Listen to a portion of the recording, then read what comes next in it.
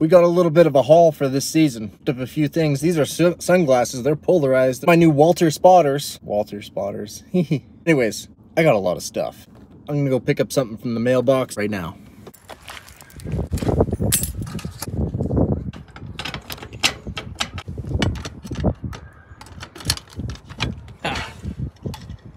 I wonder what's in there.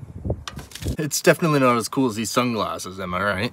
There's no way it can be. I'm the coolest right now. But we got a trunk of stuff to show you. Don't fall. Whew. Some kind of weird mount thing.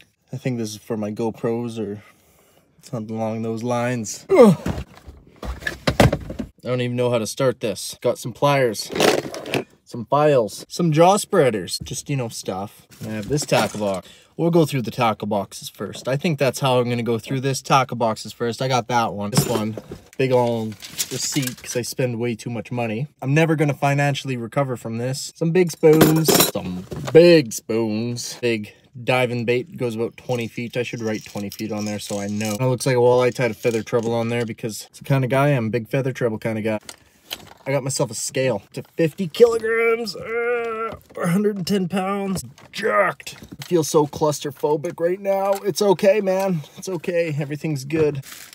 That's a bag of receipts that I need to keep. Snap swivels. Wow. Super exciting, but vital. Then I have this one. I gotta say, I took some of my old tackle. This is my old tackle in here, and I just threw it in here just to organize myself a little bit better, to know what I had. And so, but what is new in this tackle box are hoochies.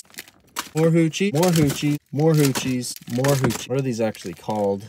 Delta squids. They're good for something. I got some spoons in here, big and small, some tubes, a couple of them, some, I forget what those are called. I kind of like to call them a derogatory term, but yeah.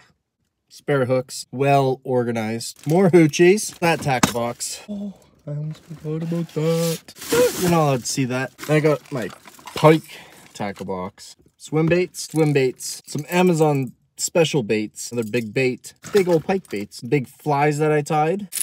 I'm also bringing some smaller stuff. It's better to have than not to have. Canadian wigglers, zombie fish, lucky bugs, some more trebles. Super organized. Couple liters, you can never have too many. Seem to have to buy more every year. Let's get rid of this bin. I'm so uncomfortable right now. Do we want to see this bag? Full of fishing lure. Show you this first. In reach, because I'll be in a remote place. $20, you get to send 10 text messages. It's a good last resort just in case. Stranded. This can save your life. This is an important tool. At least it is for me. The extra sense of security. Use this while ice fishing. When I'm ice camping. In case things go south. Next, fun stuff. I gotta throw this all in this tackle box. I don't even know how this is all gonna fit. Boom!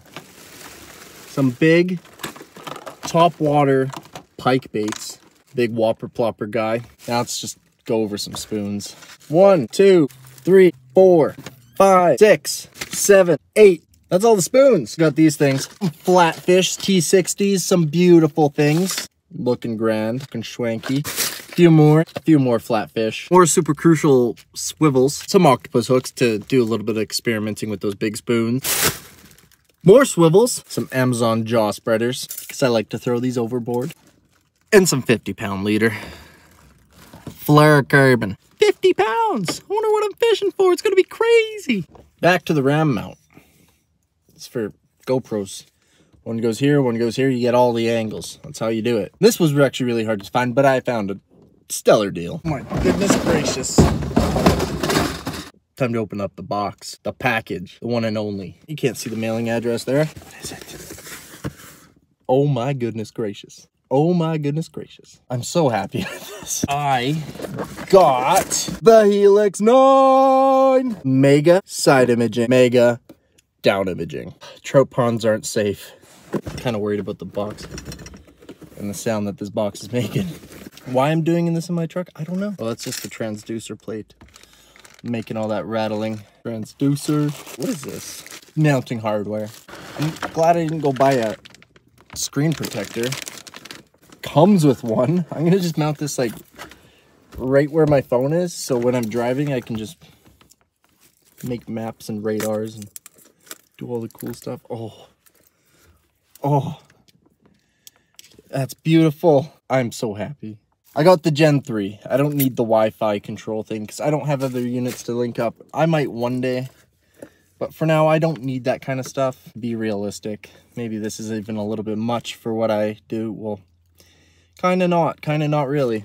I'm going to Lake Athabasca and I'm going to be a fish guide up there. It's my dream job. I've always wanted to do. I've been obsessed with fish since I was like 2 years old. In December 2000, I was drawing fish, apparently. I look a lot different. Those are some cool pants. And Rudolph the Red-Nosed Reindeer. That was pretty cool. I wanted to be a marine biologist for that, but you know, I never really had the grades for that. I was good at catching them. Caught my first fish when I was 4. It was a yellow perch. So happy. I gotta figure this all out. We'll be using this before I go out guiding. I'll be filming some videos before I go guiding. But when I'm out there, I don't think I'll be filming all that much. Be a guide. I don't want to be a YouTuber when I'm guiding. I want to be a guide. I want to do my job, and I want to do it correct. I want to make sure my clients have the best experience. I don't want to be like, hey guys, what's up?